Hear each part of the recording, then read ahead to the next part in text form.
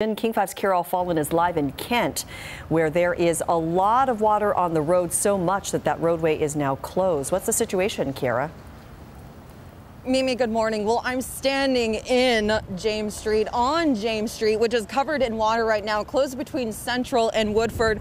I was trying to see how far down I can go, but I can't even feel the ground right. I'm gonna fall. Yeah, I'm not gonna try that. I was gonna try to test it out for you guys. You can see how hard these drains are working out here. At least you could see it a moment ago. Now it seems like it's starting to get stopped up.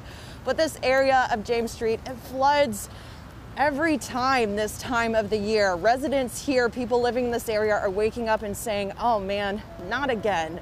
So this is what we're seeing out here this morning. This area of the street is closed. Again, this is James Street between Central and Woodford. Other areas are closed as well, several other areas in Kent, and we know we're seeing a lot of water on the highways this morning. We experienced that as we were driving on State Route 167 this morning. You're gonna wanna give yourself a lot of time. Crews are out here.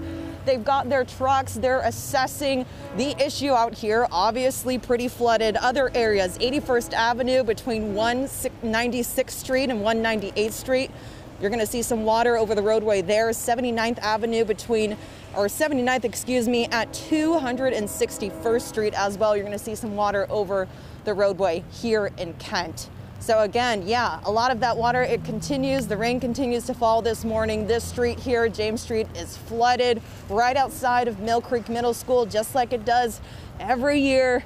Yeah, it's definitely getting a little annoying, you could say, for the people that live out here, but we're gonna continue to assess the situation. Crews are out here working on it. We'll bring you the latest. Check for the latest updates on king5.com. Live here in Kent, Kara Fallon, King 5.